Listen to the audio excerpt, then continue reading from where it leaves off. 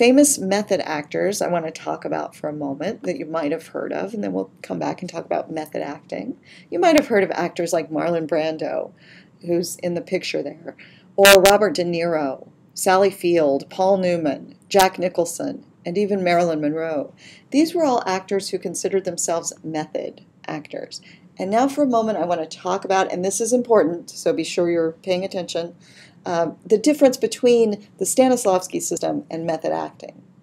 Method acting, which a lot of us may have heard that term tossed around, arose during about the 1930s, was really coming to prominence, and into the 1950s. That was its glory, its heyday, the 1950s. That's Marlon Brando there in the 1950s in a production of Tennessee Williams' Streetcar Named Desire. Famous line where he yells for his wife, he yells, "Stella, Stella."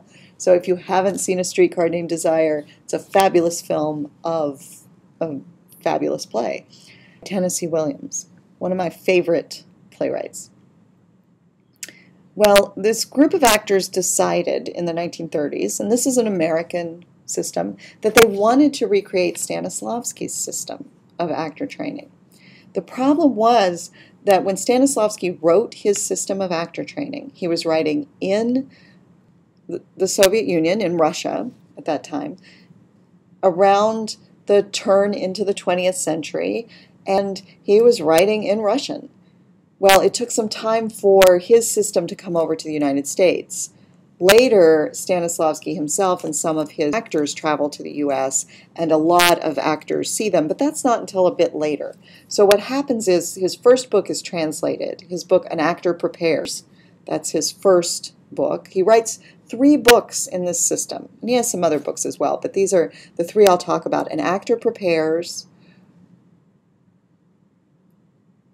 Becoming a Character, and Creating a Role. So they go ABC. An actor prepares, becoming a character, creating a role. And in An Actor Prepares, he talks a lot about developing the character psychologically. What does this person want? And what are their favorite ice cream flavors? You should know everything about the character that you're playing. What was his relationship like with his mother when he was a kid? All of that stuff. So a lot of psychological development. It's not really until his 3rd book that he starts to talk about technique, how you speak on stage, how you move on stage, how you train your body as an actor. So what starts to happen is that in the 1930s, these actors in the U.S. get a hold of this first book and start to understand Stanislavski's system as something that's very psychological and that's motivated primarily by the psychology of the character. And they want to be as realistic as possible. Method acting can lead to very, very good work, and it can lead to a lot of indulgence by actors as well. Method actors will often stay in character. So if you have an actor who's doing a film, they may go home from that film still pretending to be the character. They may stay in character for the entire time that they're filming, or perhaps some of them, different people do different things. So some of them will just stay in character on the set. Some of them will take it home with them. Some of them will kind of isolate themselves. So method actors get this reputation for being kind of weird and carrying their work home with them. Later, Stanislavski kind of said, no, drop it at the door. You know, it's like a coat you put on when you come into the rehearsal process, and then you take it off and go home. But everybody works differently.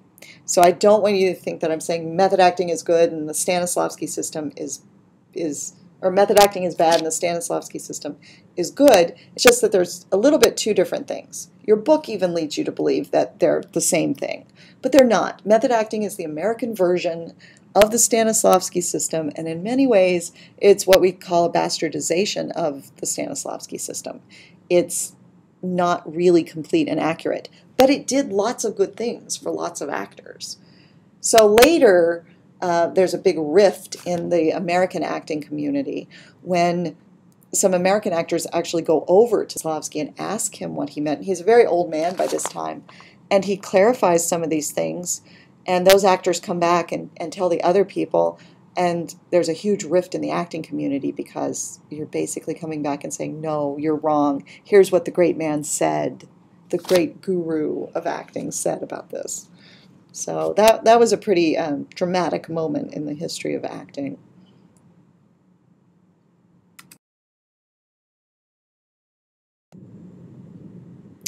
Here's a method acting exercise as an example. Two method acting exercises here. A sense memory exercise and memory of emotion, or what we might call emotional recall. You'll hear it referred to both ways. First, when we look at sense memory, we have something called the coffee cup exercise. And this was an exercise in which the actor would first, it's an observation exercise essentially. You take a coffee cup, it's warm, it's full of coffee, it's steaming, it smells good. You hold it, you feel the weight, you smell it. You really get all of your senses into this. You taste the coffee, anything you can do to involve your physical senses. Then you put the coffee cup down and you try to recreate that sensation, that experience, just miming it, just holding the coffee cup. What is the shape? What is the weight? What does the porcelain feel like against your hand? What temperature is this? Is it burning you? How does that feel? Is there steam rising off of the top of the coffee? Does it smell good? All of those things. So you try to observe that and then you try to replicate it. In memory of emotion or emotional recall, you choose an experience that was highly emotional for you and then recall the surroundings that experience happened in detail as possible. Who was present?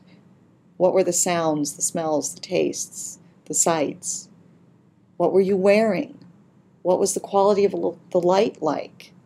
And many years ago I did this exercise as, I was remembering, I was young at the time, and so a few years before that my grandmother had died and I'd been to her funeral, and so I was remembering that and bringing that up. And this can be very emotional. Think about times in your life, maybe some of you you've started to think about something bad that has happened to you, and the emotion that brings up for you. Stanislavski felt about emotion that you couldn't approach it directly. You had to get at it.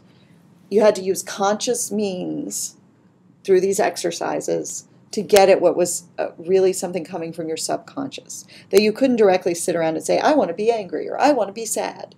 But there were things you could do to mind emotions. So I wasn't against emotion. The actor had to, that's one reason you have to be physically free, because if you have a lot of tension, a lot of times what we're doing with that tension is cutting off our emotions. So we're trying not to be upset about something, so we don't breathe and we hold our breath and we get tension in our shoulders and we try to keep it all together all day long, right? And Stanislavski said it's that very act of keeping it all together that can interfere with the actor's process. And again, this might be one reason why actors get reputations as crazy emotional people, because they want to keep themselves primed to have that emotion be able to flow through them. And so they're a little more emotional in some senses than other people because they don't work as hard to shut it off as most people do. And, in some professions, you really need to shut it off. But in acting, you need to find ways to turn it on without pushing it, without mugging, and without indicating what the emotion is, but to really have that emotion come up in you.